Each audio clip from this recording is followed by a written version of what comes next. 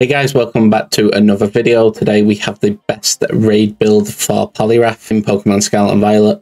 This Pokemon may just be one of the best, if not the best, fighting type Pokemon on the game for a raid. Absolutely incredible. So we're going to be running the fighting type Tera, the held item Life Orb. This increases our damage output 30%. But we do lose a small portion of HP every time we land an attack. You can get this from the Messagoza Delibro shop. EVs in HP and attack, adamant in nature. You want max IVs in everything except special attack. You want the ability water absorb just in case we're against a water type. They can't use any water moves. It weakens them quite a bit. And even if they do, we restore health from it. We have Drain Punch, Belly Drum, Amnesia, Chilling Water. Chilling Water lowers the target's attack, so that's some physical defense for us because we're going to lose half our health when we use Belly Drum, which maximizes our attack. Amnesia is our special defense coverage, so we've got both coverages.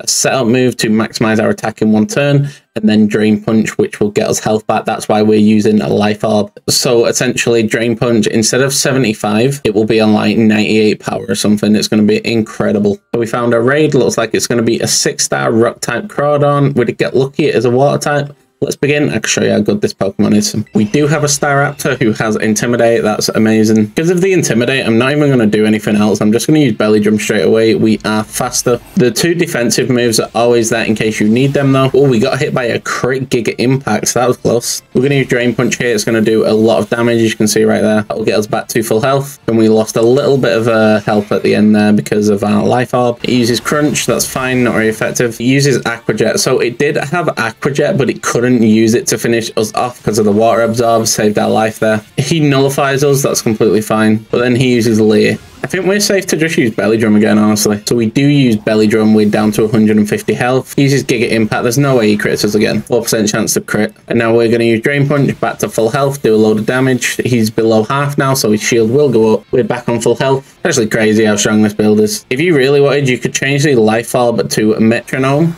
But I thought we'd switch it up because we are always using the Drain Punch and Metronome kind of combo. So we're going to Terastallize into a pure fighting type and do even more damage. Here we go. Drain Punch. See how much damage this does? Amazing. He's green, he's mean, and you'll want him on your team. Crawdon uses Swords Dance. Won't really matter though because he's going to go down next turn. And he's gone.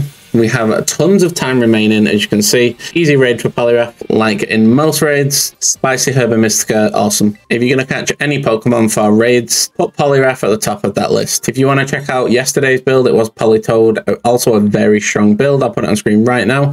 Smash the like button if you found this video helpful. It does go a long way. Subscribe if you are new, and turn on that notification bell so you don't miss any more builds. I'll catch you on the next one.